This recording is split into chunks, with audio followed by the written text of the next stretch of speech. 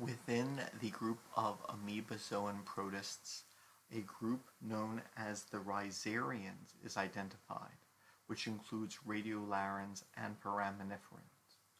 Although these protists are perhaps best recognized by their hard outer shells, which is made of silicates in the case of the Radiolarins and multiple materials in the case of the Foraminiferans. In life, extensions of the cytoplasm known as pseudopods can extend from the pores of these hard outer shells. Thus, living organisms would have a different morphology than the preserved outer shells.